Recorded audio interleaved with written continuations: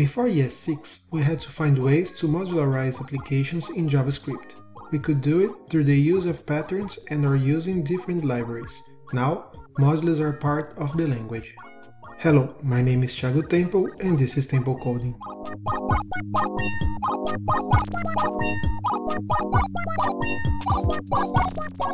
When we talk about modules in JavaScript, there are two things we have to talk about. The first is the syntax for creating, exporting, and importing modules. The second is how we can load those modules. The syntax for creating and using modules is part of the specification of ES6 or ES 2015 as it's officially called. So it is a standard and it should be implemented by browsers in the near future, and it is implemented by compilers such as Babel, Tracer, and TypeScript. The second part is how those modules are loaded. There's an ongoing specification which is not part of ES6 and is not yet a standard. That specification is about how JavaScript modules should be loaded. So you may think, can I use JavaScript modules in my application today? Well, there's a project on GitHub called ES6 Module Loader that does exactly that, load modules. This project tries to stay up to date with the spec, so the code we write today might be the closest to what the spec will be. There is another project called System.js that is built on top of the ES6 Module Loader, so it uses the same syntax, but it also works with other patterns such as AMD and CommonJS. One other approach would be to use module bundlers such as Webpack and Browserify. When using such tools, we can use the ES6 module syntax for importing and exporting modules, and they will keep the expected behavior of those modules, but they will bundle your JavaScript files together. System.js can also bundle the application files, but you don't need to do that if you just want to use it to load modules. In this video, I'll be using System.js, and the main reason why is because System.js tries to follow the ES6 module loader specification. So there's a great chance that the code we're writing today will become a standard. Keep in mind though that this video is not about System.js, it's about how to export and import modules. I'm just touching the surface of System.js and using it to load the modules. To use System.js, we have to first install it, and I'm going to do it using npm. Once installed, all we have to do is add a reference to it in the HTML page. I'll just add a reference to the system.js file that is inside the node modules /systemjs/this folder. System.js can also transpile ES6 code on the fly with the help of some transpilers such as Babel, Tracer, or TypeScript. Tracer is its default transpiler, so to keep this video simple, I'll be using it. I just have to install it using npm and add a reference to the page.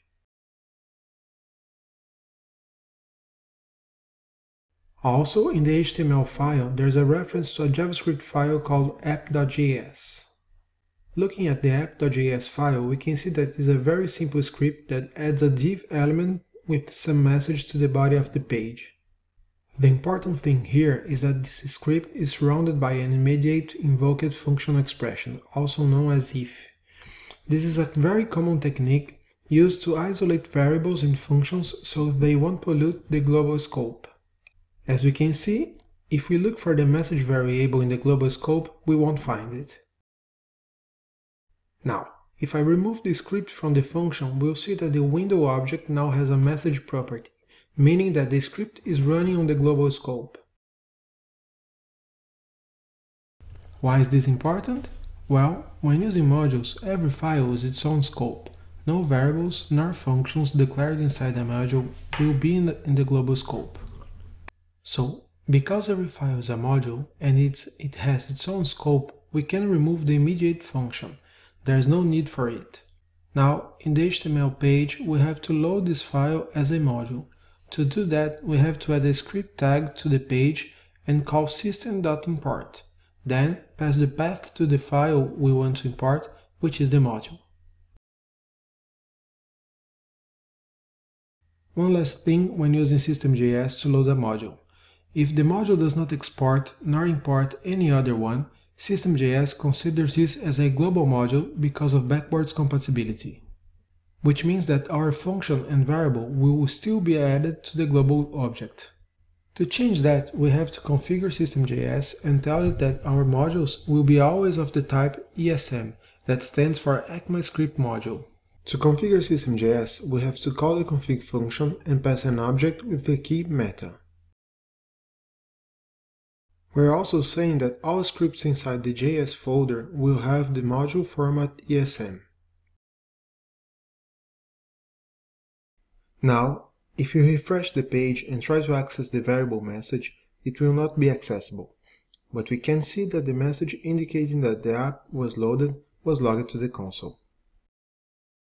That's great. It means that the module was really loaded and executed and it didn't leak any functionality to the global scope. Now what will happen if I load this module a second time? I'm going to duplicate the line loading the module and we'll see the results in the browser. See that the message was logged only one time? That's because every module is loaded and executed only once. They're like singletons. It doesn't matter how many times a module is loaded, we'll only have one instance of that module. Now, with just one file, we cannot demonstrate how to use modules. So let's add a new file and let's call it movies.js. In this file, we have a list of movies. And what I want to do is to print those on the page. So I'm going to export this list. To export the list, we have to add the keyword export before declaring the constant. Now, back to the app.js file, I'm going to paste some code that will present the movies on the page. There's nothing new in this code. I'm finding an element called content, iterating over a movies array, and adding paragraphs to the content element with each movie. Now, all I have to do is to load the movies array, and I'll be doing that by importing the array from the movies.js file. I have to use the import keyword and between braces the name of the object that was exported, so in this case, movies. And then I have to say that I'm importing it from the movies.js file. If we check the page, we'll see that the movies were listed. It is important to notice that I used movies between the braces because the variable exported has the name of movies. Let's try another example. In the movies module, I'll be exporting another variable called favorite movie. And back in the app, I'll print the favorite movie in red.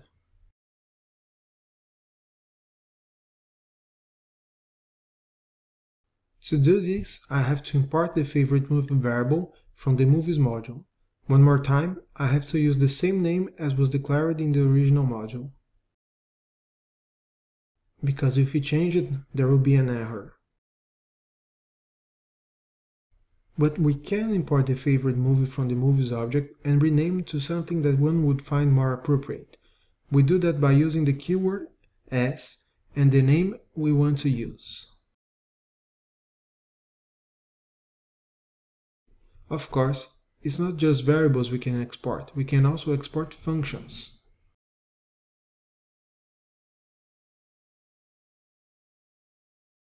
We can also export classes.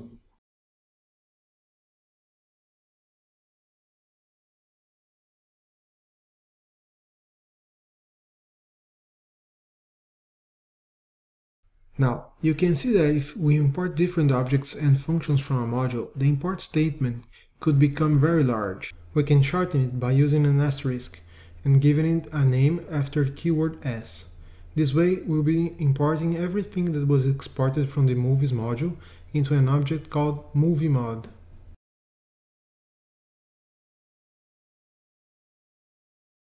One other thing, let's say that in a module we'll be exporting different things, but there's one that we consider more important, and we want to export it by default. In our example, let's say we wanted the movie class to be exported by default. We add the default keyword after the export keyword. And to import the movie class, now we don't need the braces. It's a shorter syntax for the default cases, and of course, we can only have one default per module. And that's it for today. Thanks for watching.